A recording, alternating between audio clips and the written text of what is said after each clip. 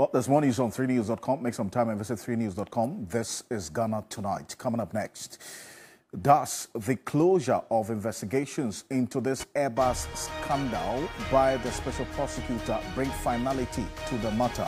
That's a question that we're asking tonight. And certainly, if you're new to the party for the NDC, and then also for the uninitiated, the special prosecutor's office says it has ended.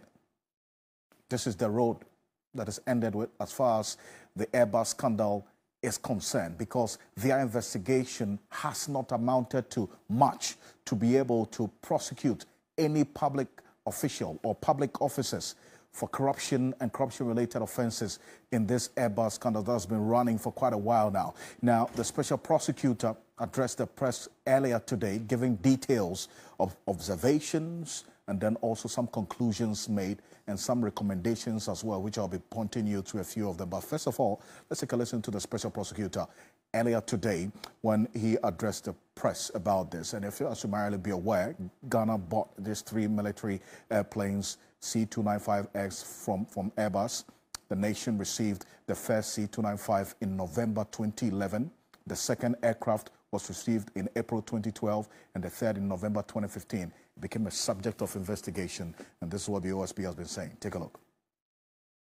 The OSP confirms the identity of the following individuals. Government Official 1, Individual 1. The individual described as Government Official 1 by the UK court and Individual 1 by the US court is John Dramani Mahama. He is a citizen of Ghana. He was the Vice President of Ghana from 7 January 2009 to 24 July 2012.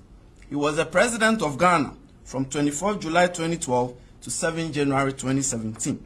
His tenure of office as the Vice President of Ghana coincided with the time frame of the UK and US investigation of the first Airbus campaign for the sale of 2 C-295 aircraft to Ghana. His term of office as the President of Ghana occurred during the UK and US investigation time frame of the second Airbus campaign for the sale of 1 C-29 aircraft to Ghana. Intermediary 5, Consultant 4. The individual described as Intermediary 5 by the UK court and Consultant 4 by the US court is known both as Samuel Adam Mahama and Samuel Adam Foster. He is a UK citizen and also a citizen of Ghana. He is a younger brother of the full blood of John Dramani Mahama, former president of Ghana, referred to above.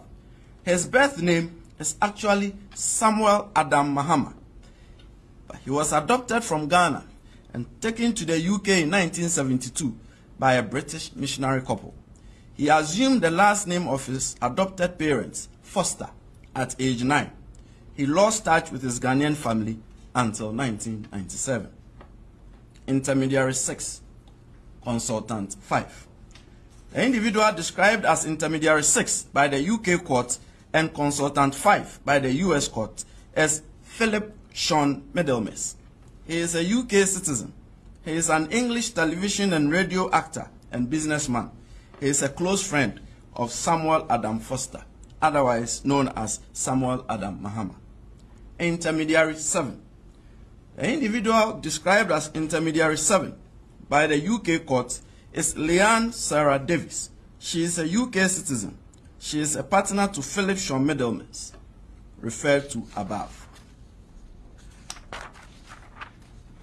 On 30 April 2020, the OSP requested the assistance of Interpol for the issuance of a red notice for the apprehension of Samuel Adam Foster, also known as Samuel Adam Mahama, Philip Sean Middlemas, Leanne Sarah Davis, and Sarah Ferno, the spouse of Samuel Adam Foster.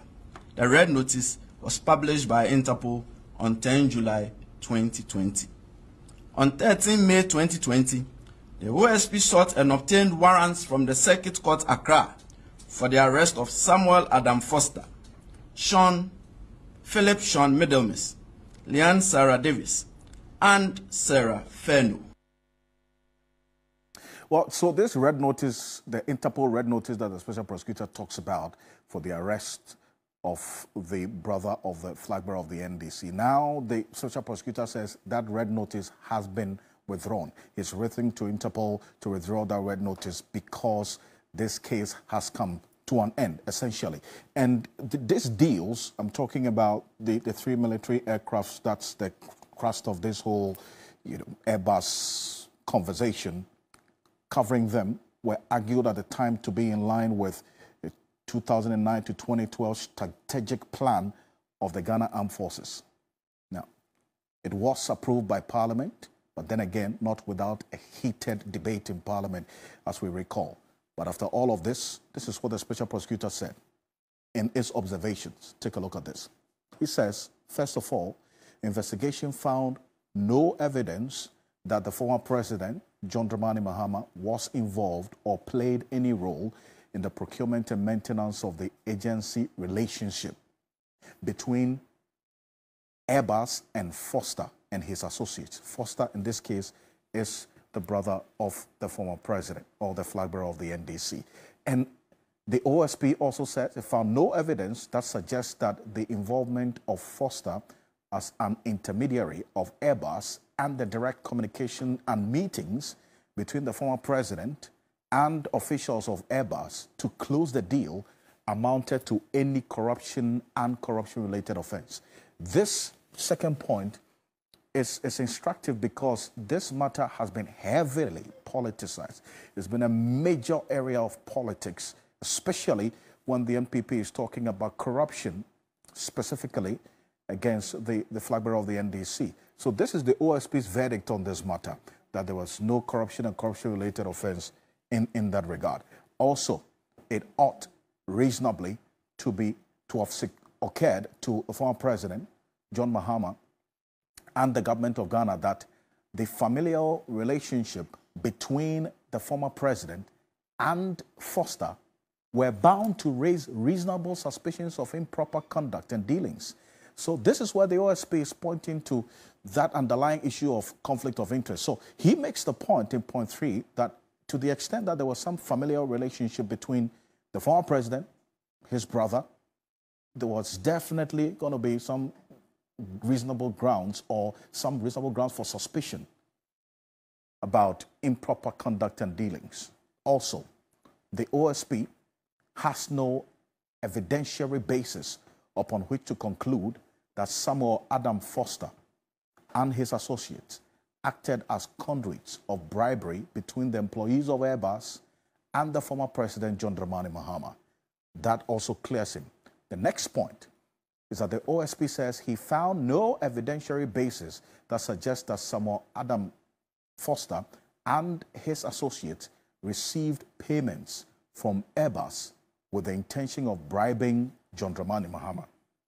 The OSP also says he found no evidentiary basis that suggests that former President Mahama or any other public official was paid bribes by Samuel Adam Foster, also known as Samuel Adam Mahama, and his associates in respect of the purchase.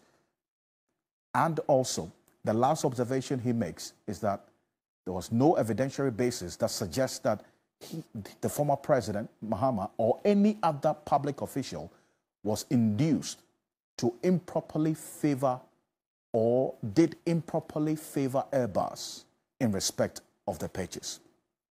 These are the very notable standout observations that the special prosecutor makes and which he put out earlier today. Now, if you look at the other specific issues that he talks about, which borders on the further actions that he wants or he's expecting to be taken, special prosecutor is directing the closure of the OSP investigation into this alleged bribery of high-ranking Ghanaian officials by Airbus through the intermediaries. Also, he says the OSP will not institute criminal proceedings against any person in respect of this investigation. Continues that to the extent that the special prosecutor is directing officers of the OSP to rescind the emphasis on rescind the 13 May 2020 warrants of arrest obtained for the arrest of Samuel Adam Foster, that's the brother of the former president, flag bearer of the NDC, and his associates. And the 8th August 2024, the special prosecutor notified Interpol. That is today. A notification has already been sent to Interpol for the withdrawal of the red notice in respect of Samuel Adam Foster and his associates. So essentially, this spells the closure of the case. Let's put it that way. And that's the OSP saying, look, I've come to the end of the road on this matter. I don't have enough basis, as it were, information to prosecute anybody on criminal or corruption and corruption-related offenses. Joyce Mogtari, a spokesperson for the former president, John Dramani Mahama, since this pronouncement and declaration by the OSP earlier today, the former president's office has issued a statement which we'll be getting into shortly. But she's joining us on the telephone right now. Joyce Mogtari, I thank you so much for your time. Good evening to you for connecting with us here on Ghana Tonight. Good evening, Alfred. Good evening, and thank you very, very much for having me. Thank you. Sorry I couldn't join you via Zoom, but I'm delighted that you made a point to give me a phone call. Thank you.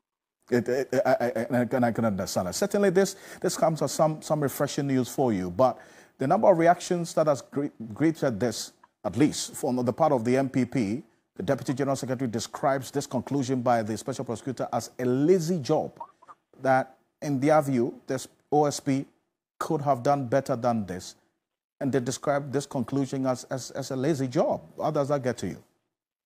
You see, Alfred, when we literally major on minors, this is how we react. We're speaking to a matter of law and a matter of fact. We're speaking to matters that are in evidence and matters that are within the public domain. We are also speaking to a matter where a president of a country, Ghana, actually requested the Office of Special Prosecutor to investigate his predecessor, John Dramani Mahama, for these allegations regarding the purchase of an Airbus, aircraft years ago. Indeed, you all know that these allegations had absolutely nothing really to do with the persons who were named. It was actually an investigation into the activities of Airbus worldwide, in the UK and also in the United States of America. There was another country. And what happened was that Airbus actually admitted, you understand, and agreed that they had committed these offenses. What it means in law is that you will not have a full investigation because the company that is under investigation has admitted to some wrongdoing. That is where this matter ended. But of course, we decided to start to play politics with the matter, and it became almost as if this was the reason why the Office of Special Prosecutor was actually set up. Indeed, you recall that the first prosecutor told all of us, for example, that he had told President Akufo-Addo to abandon this matter of the Airbus because there was no crime and to focus on the matters of corruption in his own administration. We are all privy to these topics and privy to this conversation. You see, today, I think that we thank the Almighty, we thank the work of the Office of Special Prosecutor. We are delighted, for example, that this matter has come to its logical conclusion. As lawyers, we know what it means when they tell us that court documents are sealed, when they tell us that for some specific reasons, some key individuals or persons will not be named or contacted. We all know these things, and indeed, I expect that our opponents on the other side ought to know this as well. But certainly because of the political capital that they were seeking to make out of it, today I am convinced that when I issued a statement in response 2 years ago to this matter, I clearly indicated that whatever investigations were carried out will eventually vindicate John Dramani Mahama. And that is exactly what has happened today. I am delighted that this matter has suddenly come up for discussion.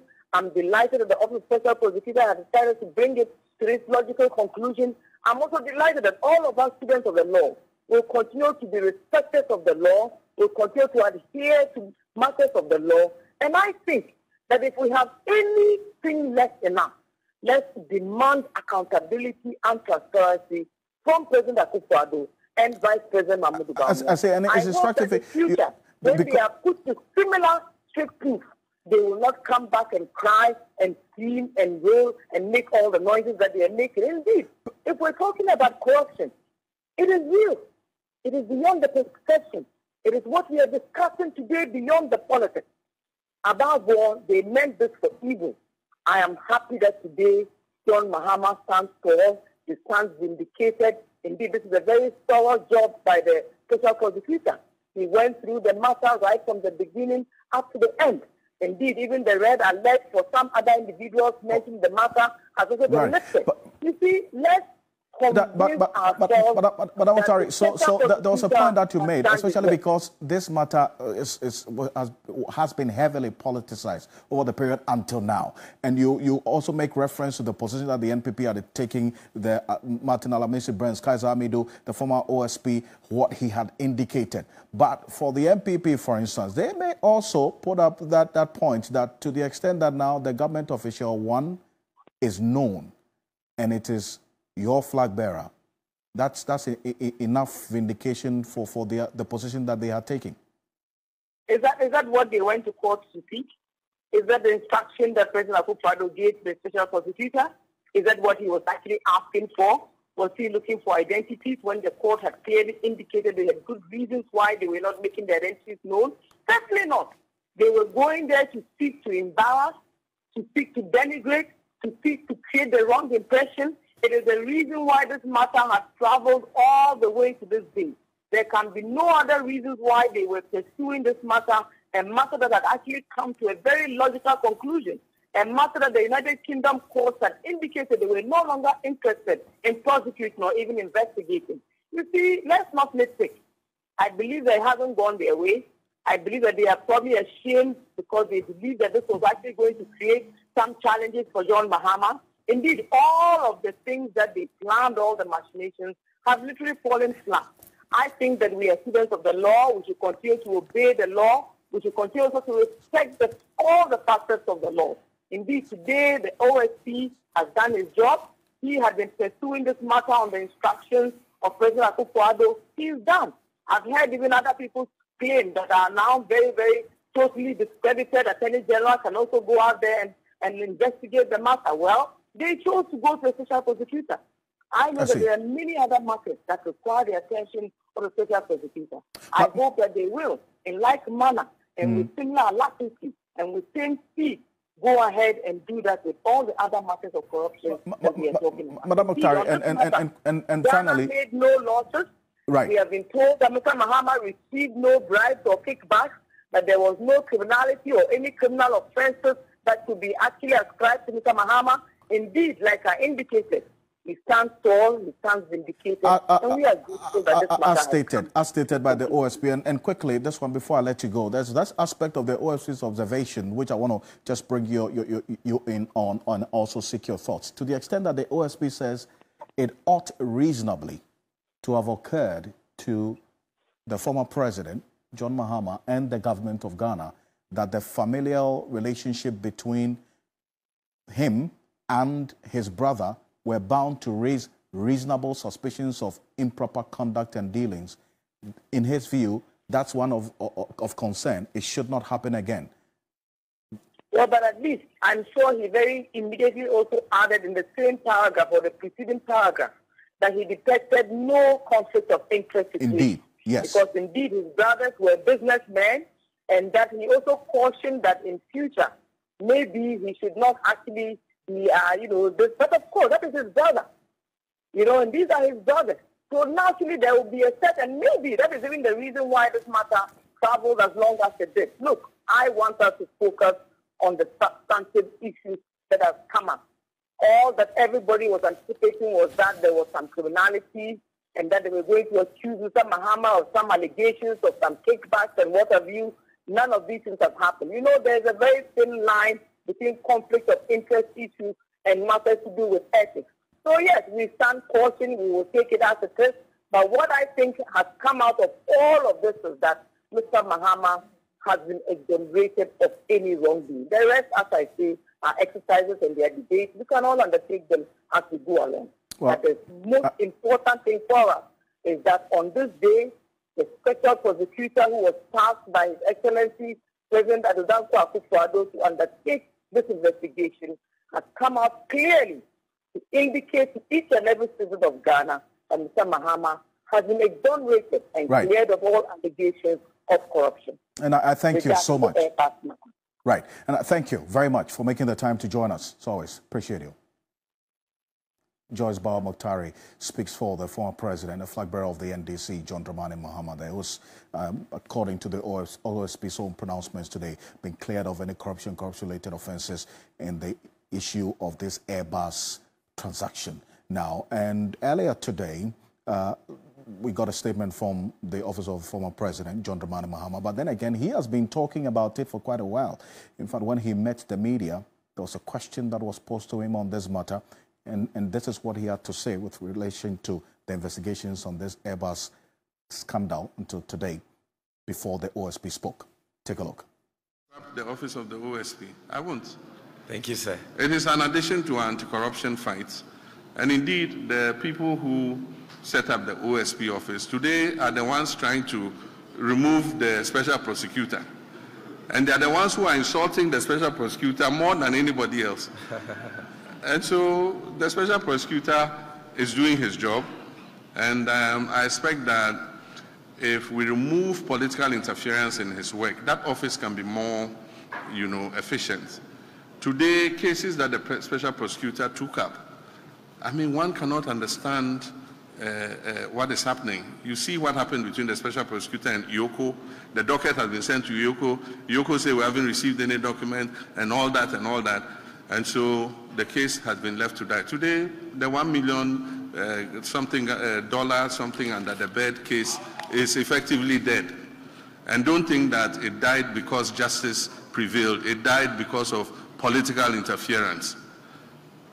Another case, PPA, went to court and the judge ordered the unfreezing of the accounts. The day he ordered the unfreezing of the accounts, the next day all the money was withdrawn from the accounts. And so we need to create an environment where the special prosecutor can work and work on behalf of the people of Ghana.